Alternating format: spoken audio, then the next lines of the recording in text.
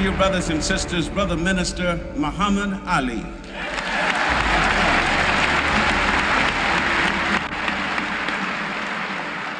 Assalamu alaikum. Now that I'm a Muslim, now that he gave me the beautiful name of Muhammad Ali and took away that slave name of Cassius Clay, now I can go all over the world. All over the world. He was sent to you directly from God. The white man don't want you to know who he is. So don't pay. This is the only man in America they don't want to talk to in the White House. This is the only man in America that you don't see out there begging. When you hear Black Power, it started right here.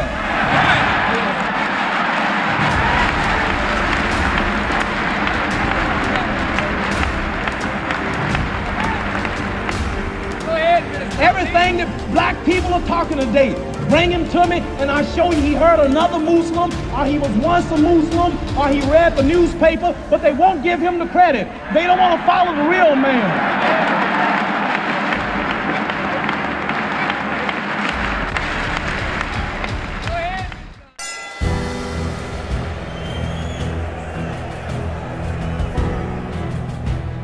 Because of his religious beliefs, Ali refused to be drafted to the army. He was now facing 5 years in prison, stripped of his title. He also faced an angry media. I find nothing amusing or interesting or tolerable about this man. He's a disgrace to his country, his race, and what he laughingly describes as his profession. He has been found guilty. He is out on bail. He will inevitably go to prison, as well he should. He's a simplistic fool and a pawn. All I want is the following of my world, the black world, which numbers some 650 million. And this is what I have now.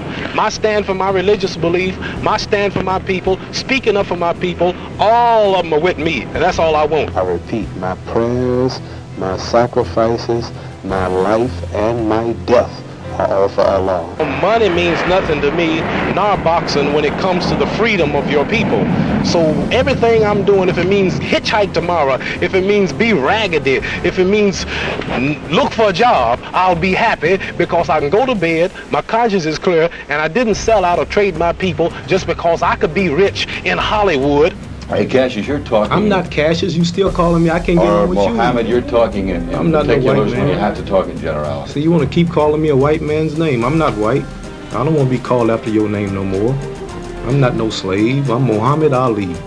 But in war, the intention is to kill, kill, kill, kill, and continue killing innocent people. And our beautiful black African history. We don't hate you.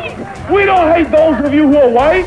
We just want to stay black. We love my color. I just love myself. When I say supremacy, I mean in this sense. But white people are the ones that really believe in supremacy and practice it. Do you share the same concern that Muhammad has for his draft status? Oh, I certainly do. My views on the draft are very clear. I'm against it. It had to make Muhammad Ali feel good to know that Bill Russell, Jim Brown, and Kareem Abdul-Jabbar had come to his defense in front of the world. And even the phrase, "No Vietnamese ever called me the N-word," became popular nationwide.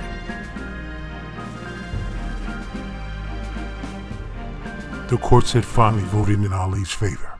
Now Ali wanted to get back to one thing. He had lost 3 years in the ring. How much did he have left?